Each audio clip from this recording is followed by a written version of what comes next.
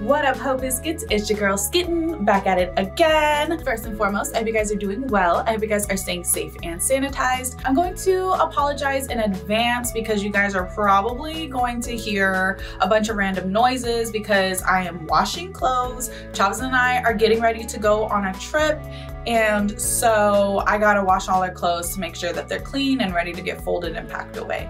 But yeah, if you hear a sound and you're like, oh my God, is my washer or dryer going off? No, it's mine. It's mine. Anywhoozins, today we are here to watch Extra History's History of England. This is part 3 in the series. If you guys haven't already checked out parts 1 and 2, definitely encourage you guys to do so. Also, if you're interested in other history things, I have like 3 or 4, maybe 5 at this point, different extra history playlists. I've got Vlad the Impaler, Joan of Arc, Eleanor of Aquitaine. So definitely go ahead and check those out. Also, don't forget, I also do Overly Sarcastic Productions. So yeah, if you're a history person or literature person, I got you, baby. Like I said, this is part 3 of the History of England series. It's called The Devastation of France. If you guys will remember, those of you guys who are returning, back in part 2, England just put a whooping on France. Okay, I almost said something, but I'm trying to reduce my swearing, okay? England just put a whooping on France, and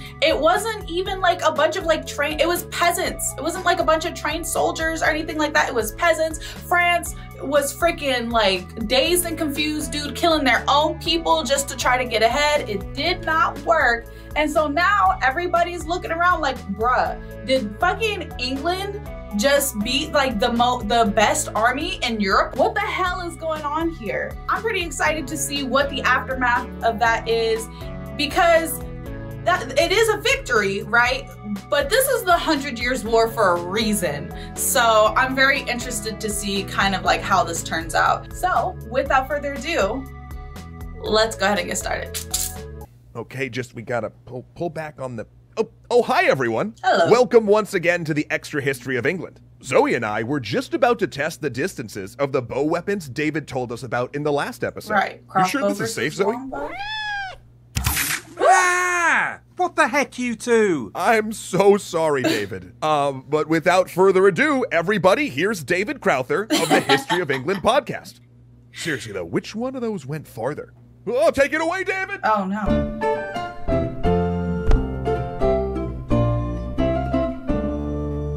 At the end of the Battle of Crecy, Edward was finally able to greet the Black Prince, his son. Yep. You are indeed, my son. You have proved yourself worthy to rule a land, he said. In the Middle Ages, pillaging and murdering your way across northern France was clearly considered an appropriate father-son bonding opportunity. I'm dead. Edward marched north to besiege the impregnable coastal fortress of Calais. His captain, Walter Manny, escaped French jail and joined the fight. Damn! Edward didn't have the men to capture Paris and the French crown, but Calais was a prize worth fighting for. For month after month, Calais resisted and hoped that King Philip would come. They ran out of bread, so they ate the horses. Oh. They ran out of horses, so they ate the dogs. No! In desperation, they expelled 500 of the old and infirm, but in line with the rules of medieval warfare, Edward would not let them come through his lines to escape or feed them. And so there, in sight of their own families, 500 men, women and children starved to death.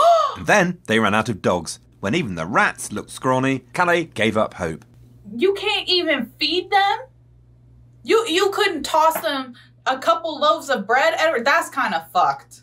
That's kind of messed up. Now, Edward didn't want to slaughter the inhabitants of Calais, but they'd resisted his will. They'd defied him. So Edward prepared a piece of theatre. He sat waiting in a fine pavilion as 6 leading townsmen walked from the gates of Calais to beg for mercy. Right. Gone were their fine clothes and jewellery. They were barefoot in rags with ropes round their neck. They threw themselves at Edward's feet and begged for their lives and the lives of their fellow citizens. But Edward would not be moved. All must die. Damn! But then his own queen, Philippa, threw herself at her husband's feet in tears and begged for their lives.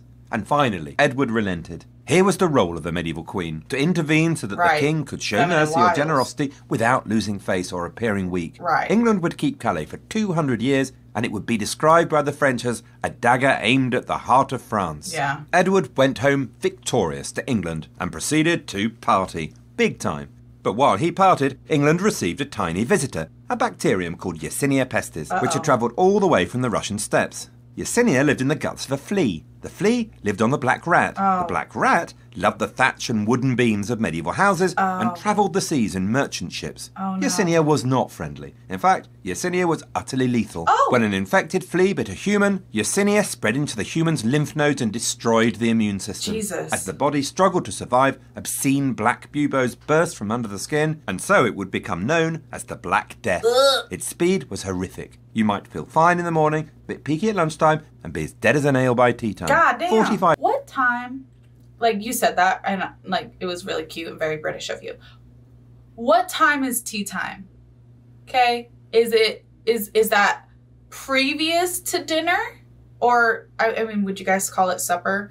I'm just curious about the timeline, okay? Because you said breakfast, lunch, and then tea time. I would think breakfast, lunch, dinner. What time is tea time? Okay, sorry.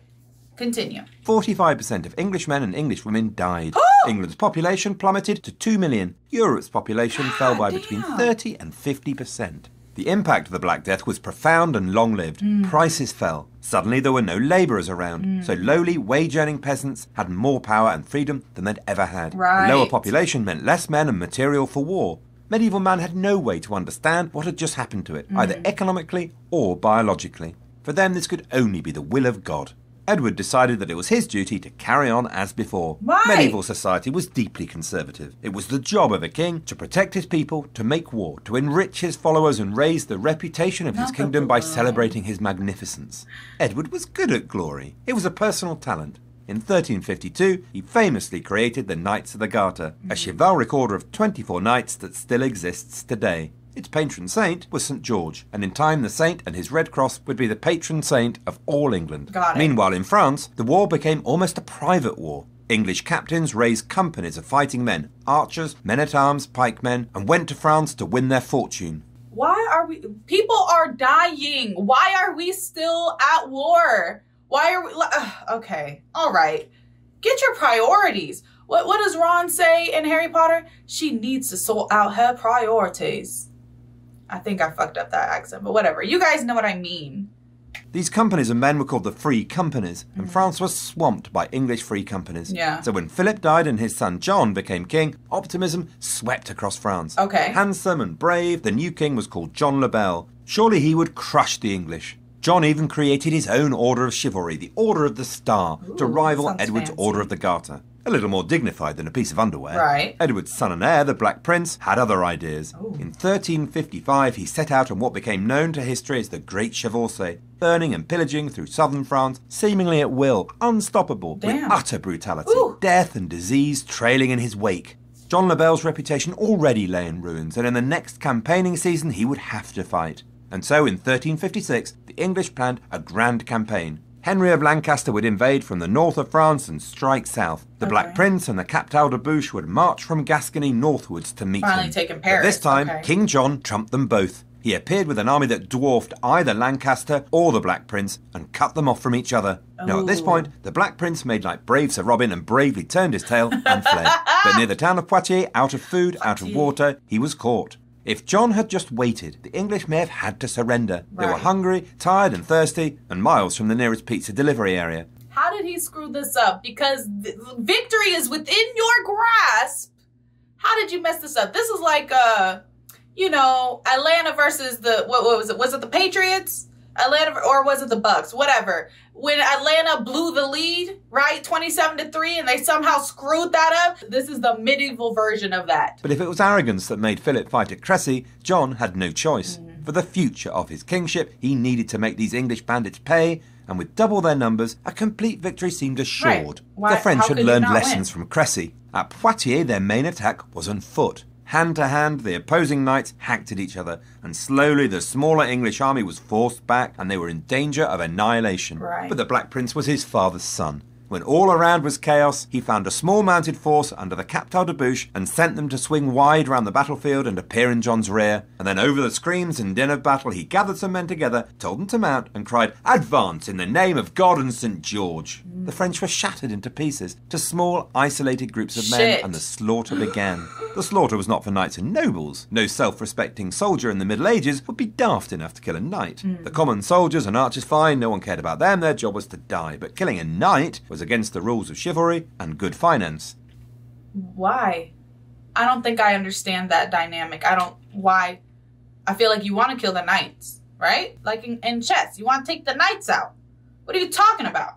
Their job was to die, but killing a knight was against the rules of chivalry and good finance. Rather, you took the knight captive, the knight promised to honour any agreement and not to run away, you agreed a ransom, and then he was sent off to collect it for you. Simple as that. Make some Throughout the money. 100 Years' War, the French and English nobility remained friends. They took part in tournaments, exchanged gifts, shared poetry, and married. War was a game in which the death of a noble was to be deeply regretted. And in the crush and chaos at Poitiers, there was one pair that everyone made sure not to kill. A knight in magnificent armour with his 14-year-old son at his side. Ooh. The father was John le Bel, King of France. The boy was Philip, one day to be Duke of Burgundy. And amazingly, the English had captured the King of France himself. Damn! Within a few months, the captured king was the guest of honour at a season of tournaments and pageants in London, bedecked with flags and colour as England celebrated its humiliation. The following years ahead were some of the worst in French history. The medieval state could hardly function without a king, and France collapsed. English free companies descended like locusts on her corpse and feasted, burning, stealing, raping.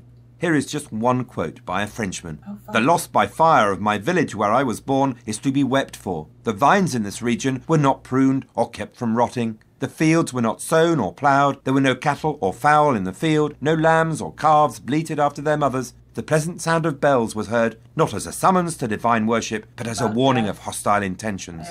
And so John agreed to a treaty. He had no choice. The Treaty of Bretigny in 1360 gave away most of southwestern France and a massive king's ransom. France was on the edge, but that ransom was never paid, for John died in captivity in 1364, and the tide was about to turn. Oh no! See, I figured out that a lot of my gaps in knowledge, I mean, obviously it's just, first of all, people can't know everything about everything, right? But also, I am supremely ignorant of French history. How did France start? Blah, blah, blah. Like, I don't know any of that. I at least know some of that for England. You know what I mean? I don't know any of that for France. So I might have to do some further research. I might have to look into that a little bit. This was really interesting. Again, like I told you guys last time, I really love a good underdog story, and England did it again. It's like their specialty at this point, you know what I mean? But he did say that the tide turns, so we will see. We'll see how this goes in episode 4. Thank you guys so much for joining me for this. Don't forget to join me for the next one. And also, don't forget to leave your reaction requests and recommendations down in the comments below. And other than that, peace out, ho biscuits. It's Skittin' Lit.